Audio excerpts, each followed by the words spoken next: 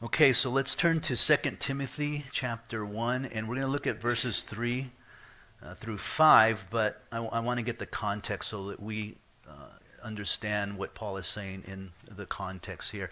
And this morning's message is about a faithful mom, a faithful mom. And I don't mean to offend anyone that feels like they're not a faithful mom or thinks that they're not a faithful mom, though we know that there are people out there that don't know the Lord Jesus Christ and don't have the education and understanding of what a faithful mom is, though they love their children very much. Within this context, we are talking about Christian women, grandmothers and mothers and so forth, and how they're faithful to the Lord in training and teaching their children according to scriptures. And by all means, we need to pray for moms that need the education and the understanding to be a good, godly mother. Definitely need to pray for them and hope that God will get a hold of their hearts and change their hearts, which he can do without doubt.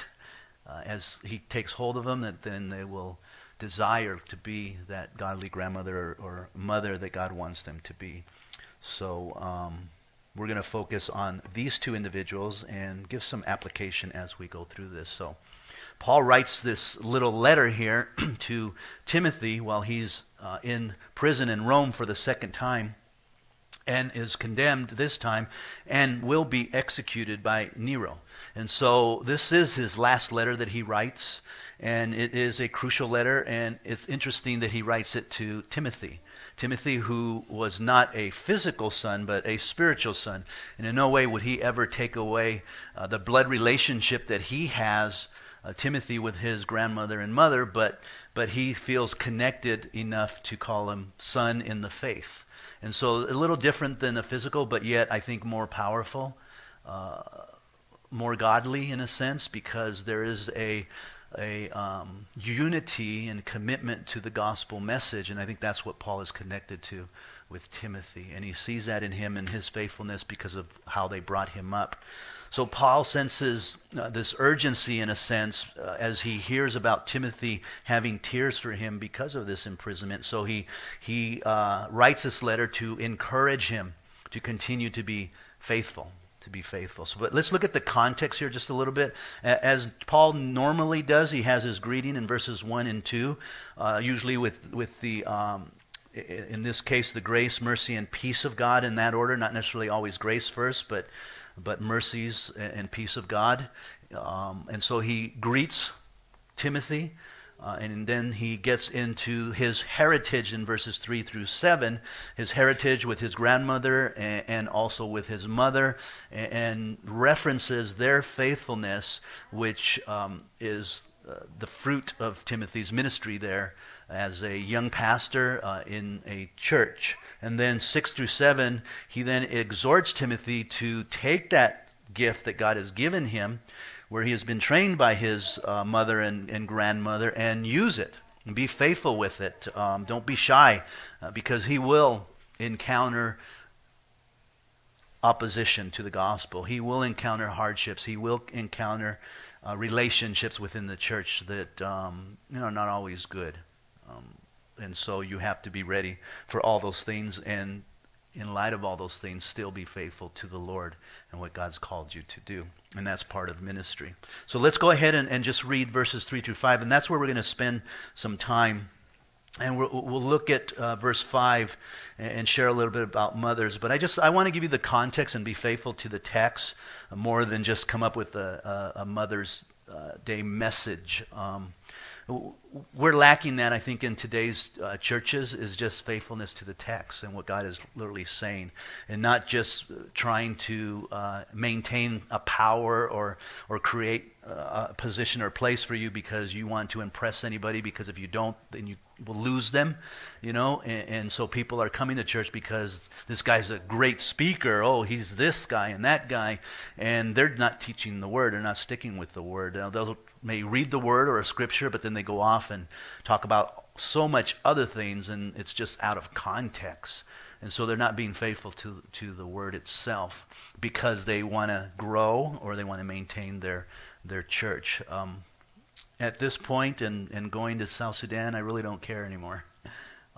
It's about being faithful and finding faithful people that will be like-minded and share the gospel message to a lost world. The rest can go to Joel Osteen's if they want, or anywhere else, you know. God is raising up in these last days people that will be faithful. So let's read the verses here that I'll be discussing in 1 Timothy, verse 3. I thank God, whom I serve with a pure conscience, as my forefathers did, as without ceasing I remember you in my prayers night and day, greatly desiring to see you, being mindful of your tears, that I may be filled with joy. When I call to remembrance the genuine faith that is in you, which dwelt first in your grandmother Lois and your mother Eunice, and I am persuaded is in you also. And so Timothy, after his introduction and words of grace, you know, and mercy and peace, which we all definitely need, he then says, I thank God. And he's thanking God for Timothy. You know, he's praising God, and his prayer in this sense is towards God, that God would find a faithful man like Timothy and Paul be a part of his life, and he's able to pour into him that gospel message, and then to see him being faithful with that message there in the church. And so he really thanks God for their relationship, which I think is more than just a mentor, but more of a connected spiritual relationship that's deep. And he sees and he hears of Timothy's tears, which tells him that it's mutual. You know, it's just not a one-sided relationship, but they both really care for one another. And especially at this time of Paul's life where he's in prison, and he's not fearful at all whatsoever. He's totally dependent on the Lord and whatever the Lord's will is for his life. But he wants to encourage Timothy that though I may not be here much longer, I may be gone, may be in heaven, but don't neglect to be faithful to the gospel message that God has entrusted to you.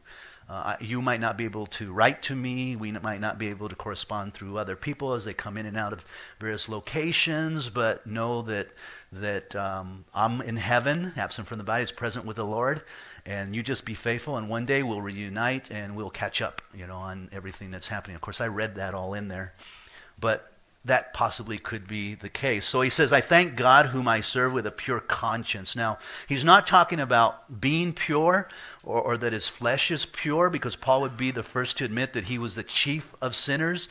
And if you were here during Justin's sharing and message, he talked about the Greek word, and he screamed it out pretty loud that the microphone went ding. You know, that Paul was saying, I am the chief of sinners. So Paul's not talking about his flesh. He's talking about his faithfulness to preaching the gospel message in its purity. And in his conscience, he's innocent in that he gave the full counsel of God. He didn't add to it, didn't delete to it. He was sure and faithful to just preach what God had given to him and nothing else. We need that more than ever before. He's a servant of God, and he's passionate about what he believes in. And we do need that. We need to find churches, and we need to raise up people that are passionate for the Word of God. In other words, they love the Word of God, and it's powerful. They know that it's powerful. It's able to change lives, and take that and just preach it and nothing else. They don't need to preach themselves. They don't need to lift themselves up. They don't need to tell a whole lot of stories and analogies, but just be faithful to the text here completely.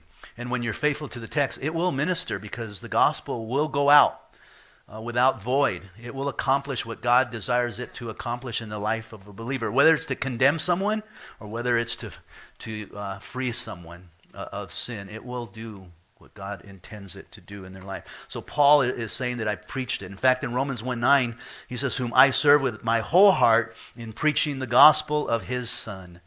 Speaking of Jesus Christ. And so with his whole heart, he preached the gospel message. And I love that about the Bible, from Genesis all the Revelation. There's enough material there for you to speak on for a long time. You don't need to make up stuff.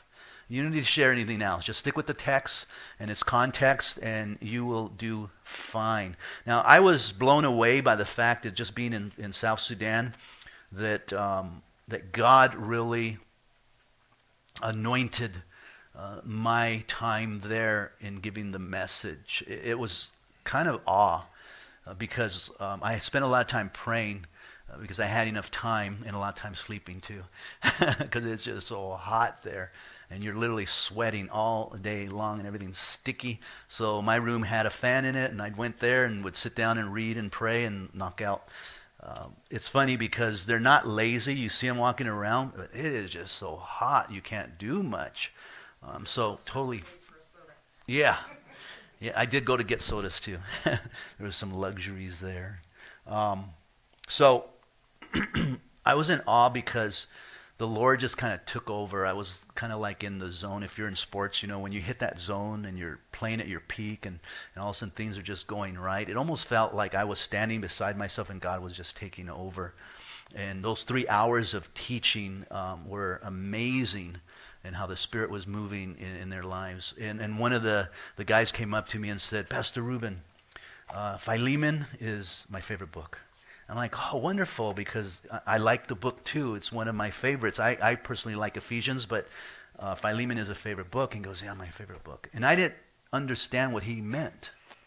And so then I was teaching Jude, and another guy came up and says, Pastor Ruben, Jude is my favorite book. And I thought, oh, okay. And I'm like, well, what else is your favorite book? Philemon is my favorite book too. What they were saying was, you have taught it to us so well that it's become our favorite book. That's what they were saying. You know, and I didn't get it at first, and I was like, wow. And I know that it was the Spirit. I'm not patting myself on the back. I'm not saying that I'm a great teacher. I'm saying that the Spirit was taking the words and ministering to their hearts. So it's an amazing thing when you stick with the text. Just stick with the text and let the Spirit use what is written down. He will use it for His glory. So Paul here said, I serve with my whole heart preaching the gospel. So Paul served without personal motives.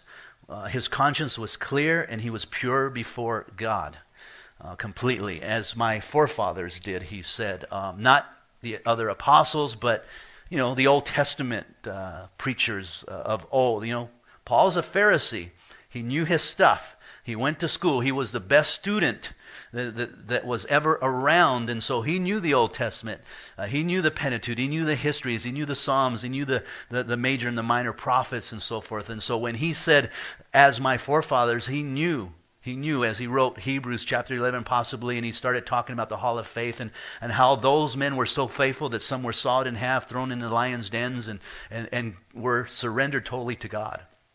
So he says, I'm that committed as they were committed to the gospel message. And then he tells Timothy, as without ceasing, I remember you in my prayers night and day. Prayer, definitely important. Here's where sometimes we have hypocrisy in our life, because we do know that prayer is important. There's power in prayer. It's how Jesus said, if you have faith and you pray, you can move mountains. If you go to the judge and you beg him enough, he will make a decision on your behalf. You go to the bread maker, he'll open up the door. You know, prayer, there's power there. And of course, he gave us the Lord's Prayer. And yet we don't use it. We try to deal with things in the flesh, in our own wisdom and understanding. And God is so much higher. If we were just to stop and literally pray and seek the Lord's help and strength and power, we would be amazed at what he would do through us for his glory. So he remembered Timothy day and night. And he's talking about that prayer without ceasing, as the Lord brings you to remembrance. You know, I prayed for you as my spiritual son. And then he says in verse 4, greatly desiring to see you, being mindful of your tears. So because of what Paul heard about Timothy, and Timothy literally having tears, which is unusual for a man in this day and age. Usually as a man, you don't have tears. This was one of our arguments with some of the staff in South Sudan, because these guys are men. These guys are men. They don't cry. Crying is not a part of their thought process. And the other guy that was with me, the American, he says, it's okay to cry. And it's okay to cry. And so he gave a couple of references of David crying and this. And I says, well, you're giving those references, but it's not saying you have to cry. It's just telling you these men cried. Timothy just cried. You don't have to cry to be a Christian, and nor do you have to cry to be sensitive or show people that you're concerned or that you really do want to comfort them. You don't have to cry. That's not scripturally, thou shalt cry, every so often. It's not what the Bible says. But Timothy cried, and men do cry when they're emotionally moved in their relationships with someone. And this moved Timothy. I mean, he's going to miss the Apostle Paul. Yeah, I would too. This guy, in Timothy's eyes and in mine, I would say, Paul, you know everything. You're like this close to Jesus. I'd like to know a little more before you just take off. And now you're telling me that you're going to take off. And so there were tears there. Tears. These men, it was interesting. I relate to them more than the guy that was with me. He's actually white, and I'm brown to them, which I think is a big difference. They really cater to the white Americans. They cater to me too, but they know how valuable Americans are to them and how much they help. And so they do everything to invite them and keep them to come over and over again. And there was a time where I did go out and buy some soda, Cokes. I found one of the guys had a Sprite, and like, where'd you get the Sprite? He goes, over there. Over where? Where did you get it? I want a Sprite. And he's like, over there. There's no more. I'm like, oh, okay. Because all I had was beans. All they eat is beans and rice. Beans and rice. Now my observation is limited by I was on the compound and I didn't go out, to the city and so forth. I went into town, so forth. So it's very limited. I might not be telling you the whole truth here, but it's not on purpose. It's just it was limited in where I was at. And what we ate was bean and rice, rice and pinto beans, and they had puso. Puso, if you open up the top, it looked like mashed potatoes. But then when you touched it, it was hard, like rubber. And you would cut it, and you just chop it up, and it was a filler for the food. And there was no taste to it at all. But it was with every meal. You just had it with beans and rice.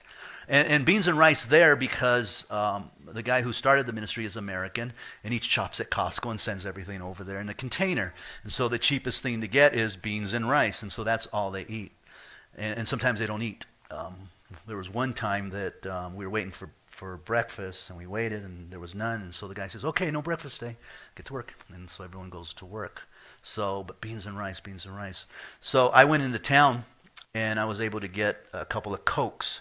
In fact, Michael, who's the pastor of the compound and also kind of runs things, I kept asking him, so you going into town today? He goes, come on, let's go. And so we'd go. And I bought a couple of Cokes. And I put them in their only freezer on the compound. They have no refrigeration at all. And so I put them at the bottom, really close where they could really get cold because everything's hot there. Everything's hot. And they have no running hot water. And so when we were up to eat, I forgot them. And so I said to Mike, who's the white guy, I said, hey, Mike, can you go get those sodas? I left them down. He goes, oh, yeah, no problem. He turns around. And one of the commandos, Sergeant Major, who's running the camp also with Michael, said, how come you don't ask me? I'm like, because I asked him. He goes, you asked me. He shouldn't go. I'll go in his place. He goes, you guys are better than us. And I'm like, whoa. I go, no, we're not better than you. If you want to measure us in man, I said, you're better than me. You've been on the bush, you've been in battle, you've been in fighting, they shot bullets at you, and you're going to say that I'm better than you? I don't think so, man. I mean, you are a man's man. You're out there fighting and battling for your country. You have left your wife at months at a time to be here to serve your country and to serve these men. I go, no, you're better than me. But that's their view. That's their view of Americans and so forth. So the crying, there's no place for it at all. And so doesn't mean we have to cry, but if God moves us like Timothy was moved here, he cried for Paul. The psalmist says in 126:5, those who sow in tears will reap with songs of joy. With songs of joy. And sometimes tears will bring fruits of joy and happiness in times. So Timothy's tears were due to Paul's arrest, imprisonment, and approaching execution, which affected him personally. And Paul said that I may be filled with joy. And so he writes to him because of the tears, and it would fill his heart tremendously. Let me take some time now and just look at verse 5 and talk briefly here about faithful mothers, as Paul just makes a reference to Eunice and to Lois.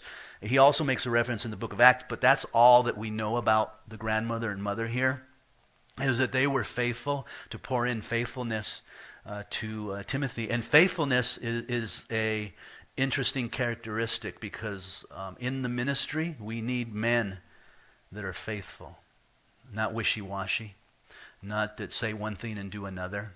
We need mothers who are faithful, that are committed to train and teach their children and not be preoccupied with other things in life. You know, in South Sudan, the mothers stay home with the children. The men go out and work, and for months at a time, and sometimes years at a time, and they don't see their family, but they put their money into accounts, and they're able to give to their families. Again, my view is limited, so this is what I saw in the compound with these military men. Some of them have not seen their wives in years, and some of them see them every 3 months, and some of them are happy to see them every 3 months. He says, in fact, they even make a reference that it's actually better. You stay away. And then when you come together, boy, you're having a good time. You love each other so much because you're so grateful to see each other. You know, then you go away again and so forth. And then some of them have 50 wives, not the chaplains, but South Sudan men. 50 wives? Are you kidding? Who wants 50 wives?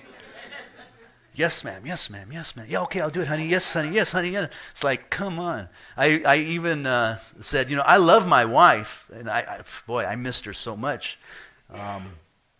I said, but I can't imagine having 50 Virginias, because she loves to talk. You all know that. So I'm not telling you anything you don't know, and nor am I, bagging on her, because that's just who she loves talking, and she can dominate a conversation, and she does. I never say a word. And so can you imagine having 50 Virginias? It's like, wow, I wouldn't even know the language anymore. But they do. They have that many wives, and they stay home, and they raise the kids. And the kids are the ones that go out and get water and do the work for the family and wash and so forth, which amazing. And you see those little kids smile, and they all have bald heads. And I asked, why do they all have, how come the girls don't have long hair? And they says, no, they need to go to school and focus. If they have hair, they're too busy and occupied with their hair. They need to learn. So they shave their heads. I said, oh, it makes sense. But you see them working and pumping water out the 5-gallon, and they're smiling, and they say hi to you. And it's like, oh, that was just, so good. And I was able to, at the end, after purchasing some things, I had quite a bit of pounds left over, so I broke them down. And so every time I see the kids, I come, hi, how are you? What's your name? And I give them, 5 pounds, 10 pounds, and they're just like, thank you. No, thank Jesus. And then there was a couple of kids that I got to know, and these, I'm talking 13 and younger, who are working to get water every day to take home. And I gave 100 pounds. And 100 pounds is not a lot to us. It's about, it's $1 of 30 pounds. So 30 pounds for $1. So what, $3 around there? So it's not a whole lot, but when he saw it, he was just like blown away.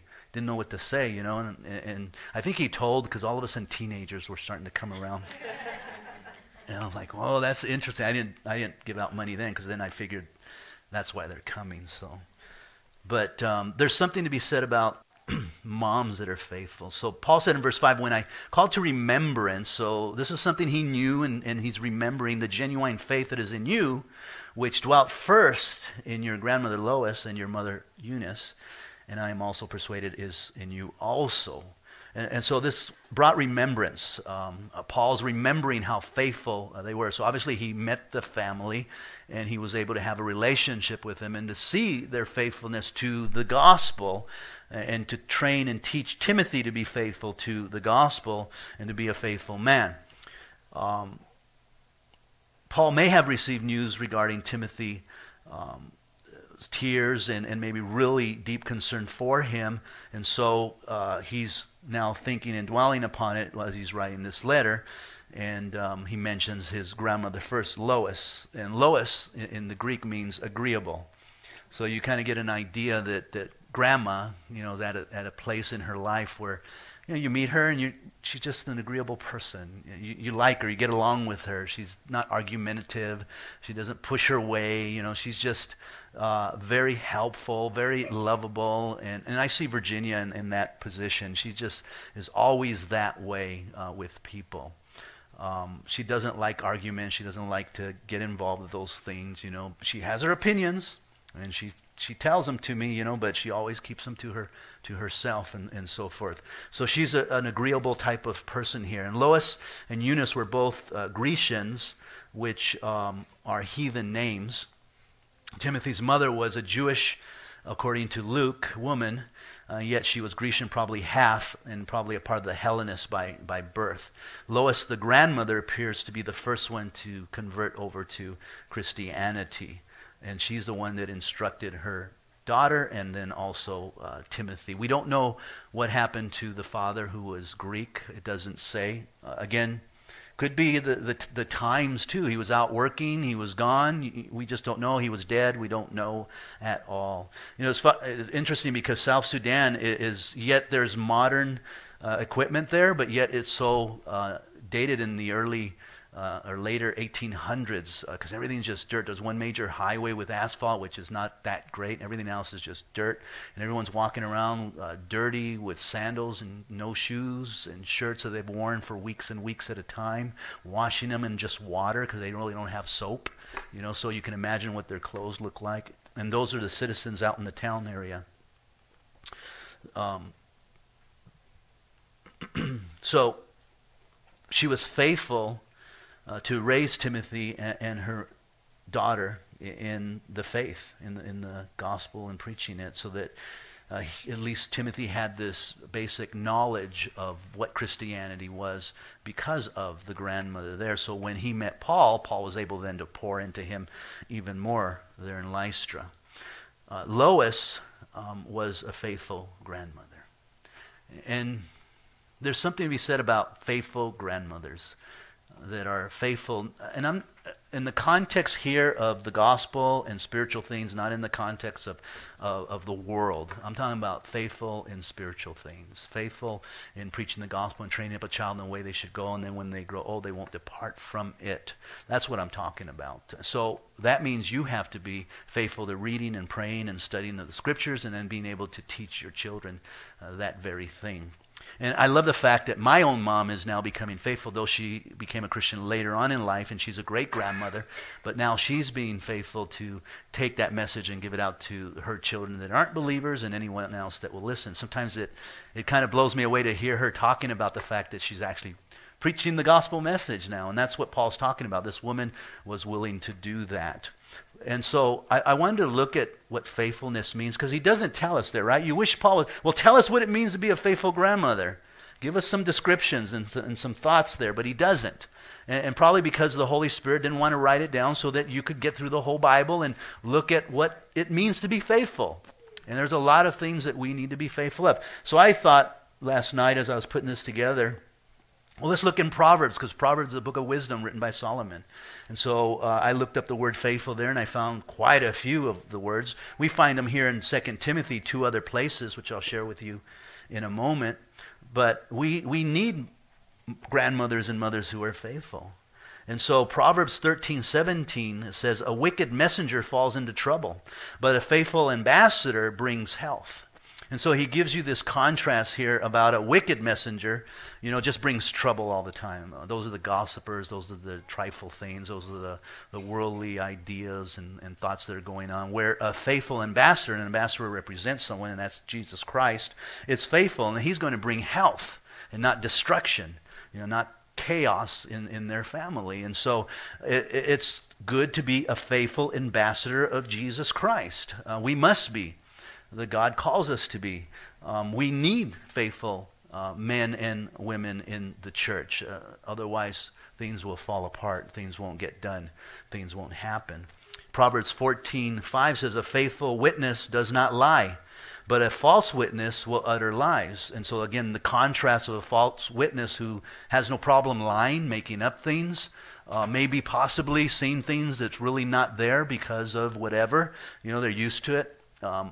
Used to have a boss with Southern California Edison, and he thought everybody was out there playing around on their job, and nobody was doing their job. And it turned out that that's what he used to do, so he thought everybody else did that. That was his view. And people view that because they don't really see people through the lens of the Scriptures and so forth. But a faithful witness does not lie. They're faithful and they're true to the gospel. They're faithful to be honest people.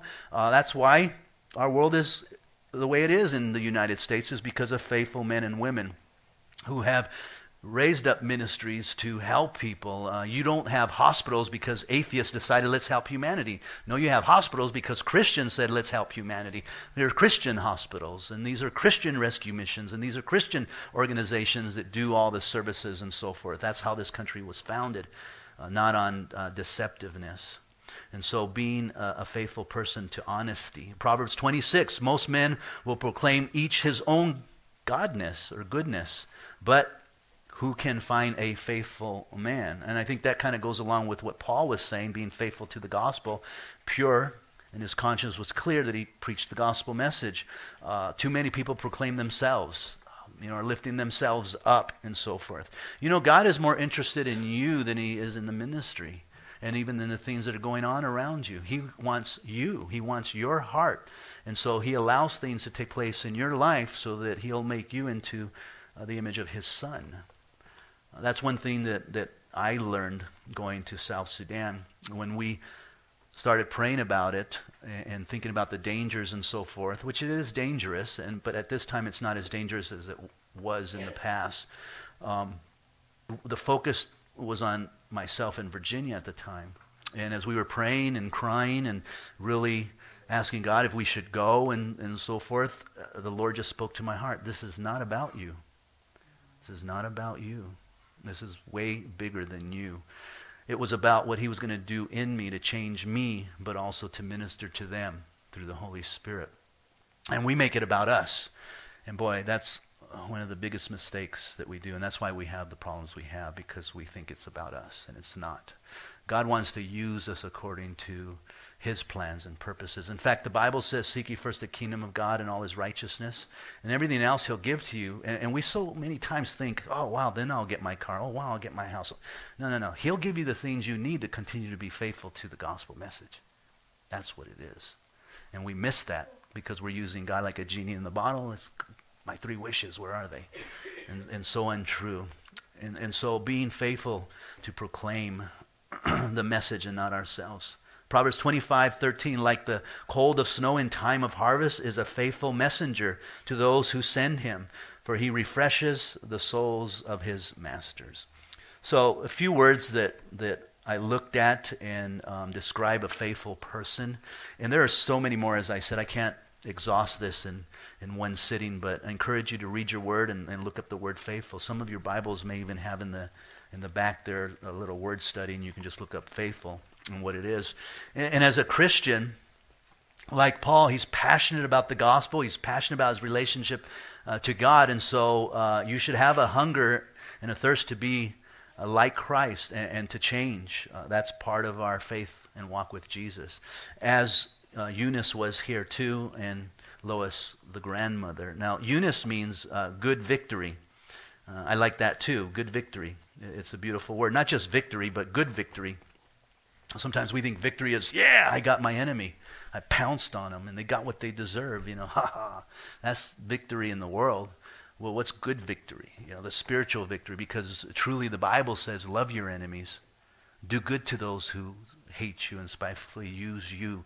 Now that's good victory, that you're able to reflect your Savior Jesus, who totally forgives you, forgives us, who totally gives mercy and grace. That's our Savior. She's mentioned in verse 1 of chapter 16 of Acts. It says he came to Debris, that is Paul, and then to Lystra, where a disciple named Timothy lived, whose mother was a Jewish woman and a believer, but his father was a Greek. And then that's all that we know. So Timothy was apparently brought up in a good home, as they all were coming to the Lord in a faithful home. Completely. So we need more people like that in the church. We need people that are making the choice, and it is a choice to serve the Lord and to be a servant in the kingdom of God. You have to choose to do that, and that means you're willing to surrender everything else and change a few things in your life so that you can do that to the best of your ability, and not live like the world does in gaining power and trying to maintain power and all the wealth and so forth in this world. That's not what life is about for the Christian person. Fame and wealth. No, it's about having and raising a good, godly family and being effective in the world, whether it's in your church or missions or whatever it is that you're doing, being faithful to what God has entrusted to you. Paul even said that we need to be faithful with the little things that he gives us, and then he'll give us other things. And unfortunately, we aren't faithful with the little things, you know. He first gives us things to do and be faithful with, and then he'll give us other things. But see, when a man or a person or a woman is looking for bigger things, they don't commit themselves to be faithful for the little things because they see the bigger thing coming. And then you know that they're after something else and not necessarily just being faithful to God and where he has them. Because they're looking for power or a position, you know, a title and so forth. And that's where they don't understand what it is to be a servant of Jesus Christ. And of course, Paul then moves on and says, I'm persuaded, Timothy, that this faithfulness is also in you. And so I want to stir this up in you to be faithful, as he says in verse 6 through 7. Therefore, I remind you to stir up the gift of God which is in you through the laying on of my hands. For God has not given us a spirit of fear, but of power and of love and of a sound mind. So Timothy, you're a young pastor of a young church, and so I will be gone, and so I hope to stir up that gift, that you continue to use it, because the ministry at times will bring fear. You will be fearful. You will want to quit. You will want to give up because of those that will come against you, those that will disagree with you, those that are looking for power and authority, but be faithful. Don't get fearful, but be faithful, because power and love of a sound mind. So Paul is persuaded that Timothy is faithful and encourages him to continue to be faithful. Let me close with just a few things here. Abraham Lincoln said, "No man is poor who has a godly mother." And so if your mom's a godly mother, I mean, bless her today. Tell her you love her and encourage her. And I hope it's just not once a year, but do that always, whenever you get a chance, and encourage her, because you have a good thing there. You're not poor. You are a wealthy person to have a godly mother or a godly grandmother. And if your mother is not godly, if she's not a believer, then you need to pray for them. You need to share and witness. And maybe if you've already, poured a lot of words into them, then maybe now it's time to just live it in front of them, because that should be a natural. As a believer, we are to live what we believe. And if we're not living what we believe, then I don't think you're a Christian, really. I really don't. Because a believer will live it out, because they truly love their Lord and Savior, and they want to please him, and so they are willing to not be of the world. And Paul said that we live in the world, but we're not of this world. And so we are not to like or love this world. In fact, John tells us in his little epistle that we're to hate the world. And if we love the world more than the Father, then the Father's not in us, he says. And you're on dangerous grounds in that place. But pray for them, because God's heart really is one of mercy and grace. He never condemns, He's not out to do bad things to you at all. He's out to restore you or bring you into a personal relationship with himself. That's what he's always looking for, because he loves us that much. That's his very nature. He is love. And so pray for them. And I know that if your mother was not the best mother, forgive. Just forgive, forget, and try to create that relationship so that hopefully they can come to the Lord and know Jesus Christ, because we're talking about their eternal security. We're talking about heaven or hell. That is what's at stake here, and we play around with it as though it's not important when it is important.